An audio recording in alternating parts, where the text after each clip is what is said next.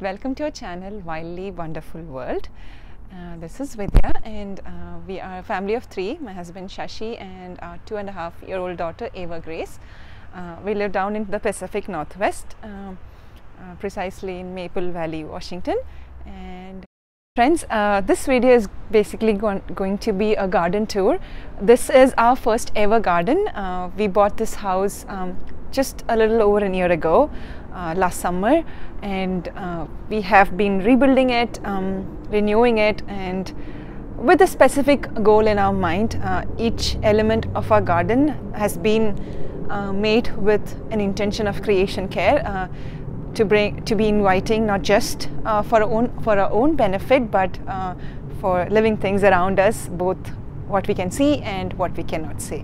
So you will see that as we talk about our garden, and I hope this will be an encouragement to all new gardeners out there. So this is not a channel that I would be teaching you how to garden. That's not the goal, but basically to discuss and build a community around gardening, or gardeners specifically, who would want to have a garden that is inclusive of all creatures, and that it's more conscious about building a garden that is earth friendly and sustainable and loving, and has principles of creation care within it.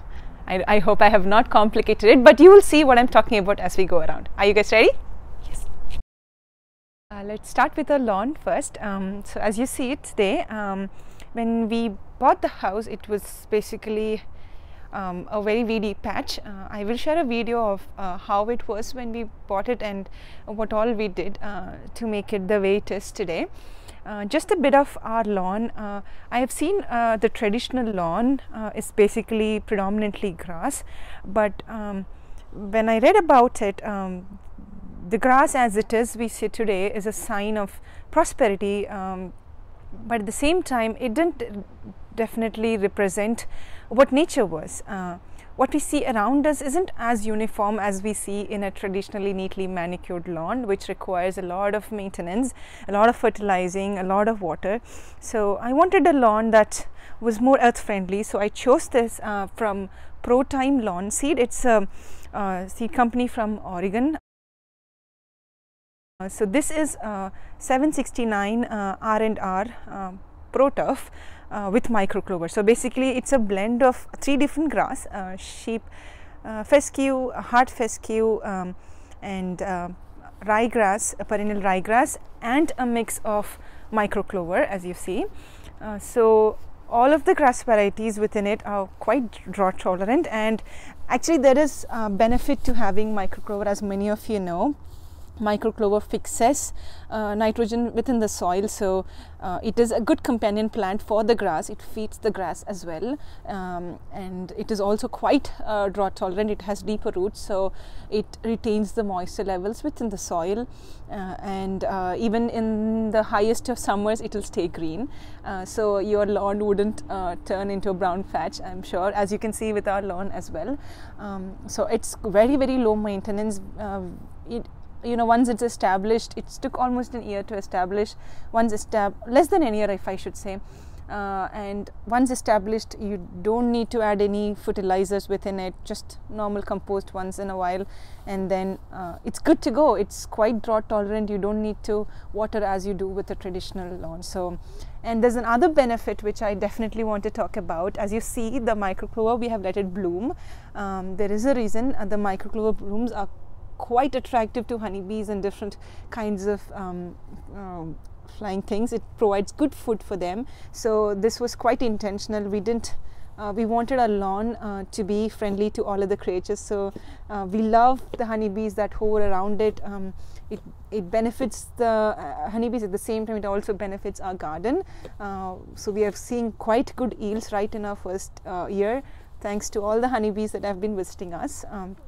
So yeah, this is what I was talking about, designing a yard. I've done quite some research, and this was my favorite. It's quite shade tolerant as well, because ours is a yard that faces north. It's not quite sunny, so this is a good drought tolerant seed. I will share the link in the description box for you if any of you are interested in this variety. this is how the lawn looks once it's mowed down. So it's very clean and very full. So let's next move to the layout of the garden. So as you see, it's not a super huge one, but it's a good size for an urban yard. So as you see, we have 4 beds technically. There is one here, right here, this to this end. We have, this is quite shady, not much of a sun. So we have had leafy greens that are good, quite good winter vegetables that like shade. So there is a fern going up there, and then here's a squash, and this is a huckleberry. So the goal is to have more shade tolerant plants around here. This is the evergreen huckleberry, the native plant from our place. We'll talk more about native plants in probably in the next episodes. So this is a squash, a crooked neck yellow squash, I think that's the variety. And you see, this is the green amaranthus and the red amaranthus, and then there are a bunch of yellow sunny marigolds up here, beautiful ones. I love those colors. And the best part about marigolds is when you water, you really get a beautiful scent out of it, and Shashi and I love the love the beautiful smell. And you see, these are 3 blueberry plants. This is Nero blueberry, and then this is Chandler variety, and then this is Legacy. So I bought all 3 varieties from a local fruit nursery, and so yeah, they need each other for higher productivity. So I have grouped them, all 3 of them together. Up here, this is a squash growing, and this is our neighbor's plant. She just crawled into our space, so we are letting it grow. So I am not very sure what it is, but we'll see. And this is again a squash, the same variety I was talking about. And this is actually an Indian plant. We call it chikduka in our language. I think in English it's kind of like a hyacinth bean. And then I have, this is also an Indian plant up here. I just had 1 seed of it. It's called snake guard plant. And then it's still small. It's a baby plant. We'll see. I don't know if it'll come into fruition.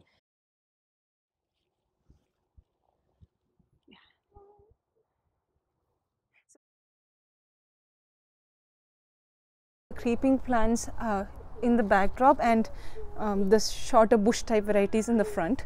So these are all hyacinth beans, and this is cucumber. As you see, it has given us very good harvest. So we have at least 6 to 7 right now, fully formed. If you see right here, there's one. There is one right here. Actually 2 up there. One is in the formation stage. So this is a runner beans variety up here, and then, as you know, again, they are nitrogen fixers, and they support what's underneath here, which is a strawberry. They are all June bearing strawberry varieties.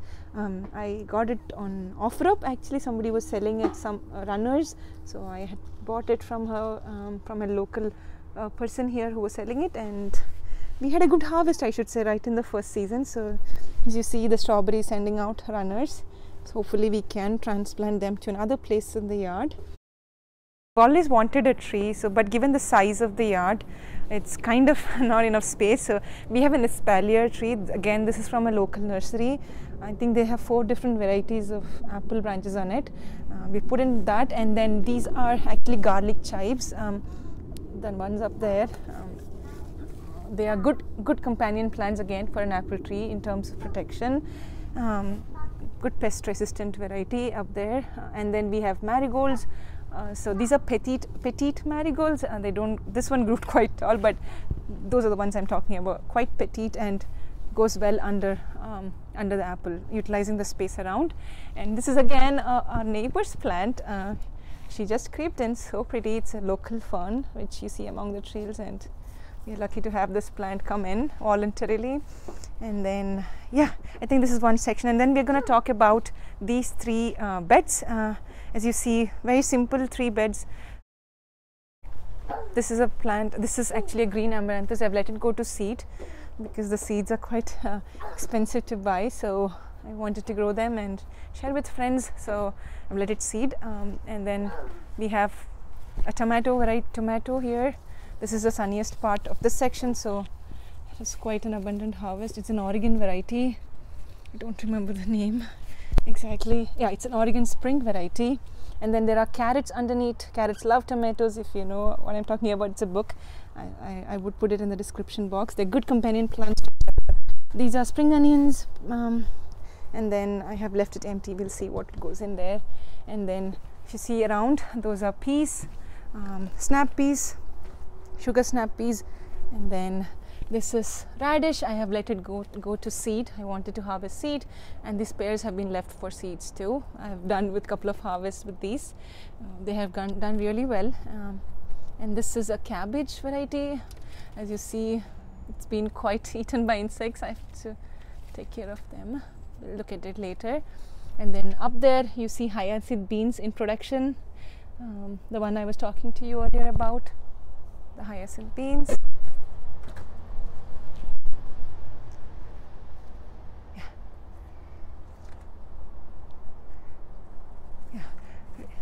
So as you see, just a small thing I wanted to share was I have let these radishes go to seed.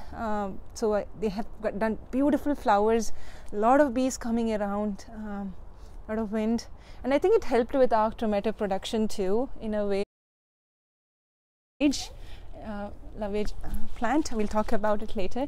This is an Indian, it's a purslane, it's an Indian variety of purslane, and then this is the same amaranthus that we were talking about earlier. This is coriander. I've let it go to seed. I've loved it with flowers. There were a number of bees around, and they loved it. As you see, it's coming to seed, and that's mint over there. And then this is the section we had, it's from Northwest Meadowscapes. They had this beautiful wildflower variety. It's a mix of grass and wildflowers, so we have loved seeing this area. I just wanted it to be left kind of like a meadow. So beautiful section, and that's the other part of the yard with the same variety of grass around. So yeah, this is a front yard. So we have two parts towards this east side. We have probably a 6 by, let's say, 20 square feet of block. So we removed this grass that was here and planted some plants. So we'll just take you around.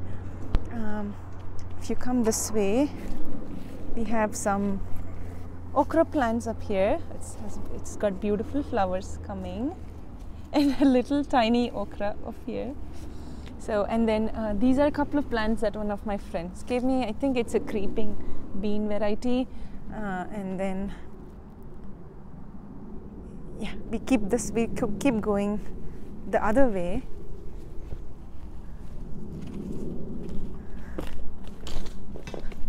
Other end, this is a cantaloupe, sweet cantaloupe variety. So I had sown this from seed. This plant has come beautifully, and a couple of fruits, as you can see, one here, and then a small tiny fruit in process here.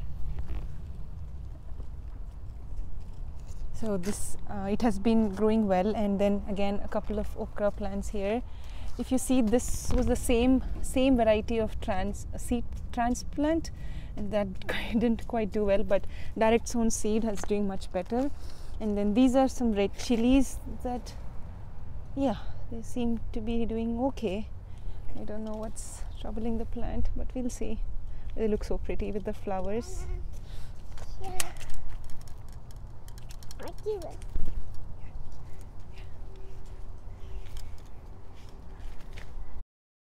So we are now at the Four Sisters block. So this is inspired from the Native American method, where they have traditionally have three sister plants that support each other. So they have corn, beans and a squash plant, and then additionally a fourth sister, a flowering sister, which could be a sunflower. So I haven't used the native varieties, but probably next time I would do that. So here I have used sweet corn.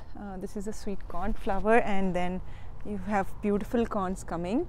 So this is a small block, probably 5 plants and 4 plants along, 5 by 4. So there are around 20, probably 19 to 20 plants in this block, so with almost 1 feet apart. So it's a very tight block, and this way there is not just half feet apart, and they seem to be doing okay. And then if you come this way, we would see the beans. So they have beautiful flowers coming, and the fruit seems, they started fruiting, the beans. And then this is the squash plant. So just to explain a little further, so the corn is told to be a good eater. It likes to eat, it needs good food. And then the beans, as you know, is a nitrogen fixer. So the beans, the bean plants fix nitrogen in the soil, which feeds the corn plant, and the corn stalks kind of help the bean, these runner beans can actually wrap around the corn stalks and use that, as you see up there. But the bean variety I chose seemed to be too longer than the corn variety that I chose, so that's a mistake on my part. Maybe we can look at it later. And then the squash plants down below have big leaves. They're still tiny right now, but the original proposal being the big leaves kind of cover the ground, keeping it a bit cooler and protect the plant from weeds. So that's the variety, that's the purpose of the squash plant. And as you know, the flowering plant attract pollinators for the plants. So here I have beautiful sunflowers coming. So around those two I have sunflowers up there and here. So that's the Four Sisters grid, and the sunflowers are absolutely gorgeous. So pretty. Put as you see here, the grass is all dead. We put cardboard on top of it, so to kill the grass and the weeds within, to extend the yard. And these are actually the grass clippings from mowing the lawn. I dry it up and use it as mulch for. This is a compost bin. It's kind of just a metal sheet wrapped around with zip ties. So it's very simple DIY method of composting. So I have all the grass clippings and the yard waste coming into this and becoming beautiful compost here, as you can see. So here we have just some potted plants. There are some strawberry plants. I have a bunch of native plants up there besides basil and rosemary plant, and aloe vera up here. I'm going to talk more about the native plants, native varieties, probably in the next episode or so. This is a banana plant coming up here, and then this is again a native plant. It's a red flowering currant. It's a northwest variety. And then you have, these are I don't know what they call it in English, but in our language we call it gongura. Like, it's kind of a sorrel leaf variety, an Indian variety which we use in our cooking. Some flowers, some lavender from seed. Again, these are jalapenos. They're just seedlings. I'm not sure if it would reach to fruition. Again, red peppers. These are the sorrel plants, the same Indian variety. And then garlic chives up here. This is a vermicompost bin. As you can see, this is just a black tutti bin. It has some holes up in the top for air to flow through and a couple of holes in the bottom, and it is just kitchen organic matter. As you can see, the earthworms are thriving and converting all of it.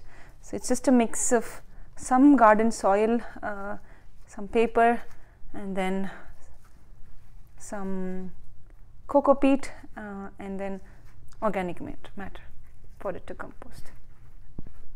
You can see more worms up here.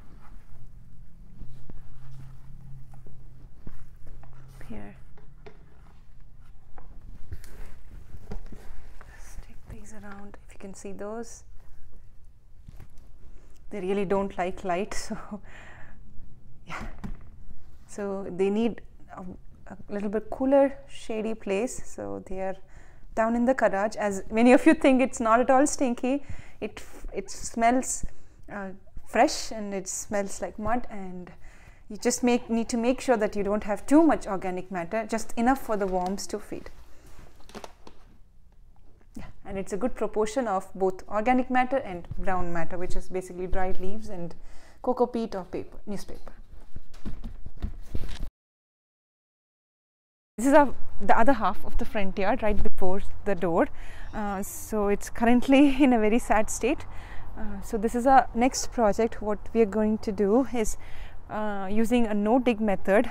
So we don't want to repeat the mistake we did earlier of disturbing the land. So to keep the soil and whatever is living within it intact, we are hoping to use a no-dig method and have just the native varieties growing here, only plants that are native to this land, and that have a cultural significance to the native people here. So that's a big project coming, and we'll keep you posted on that project.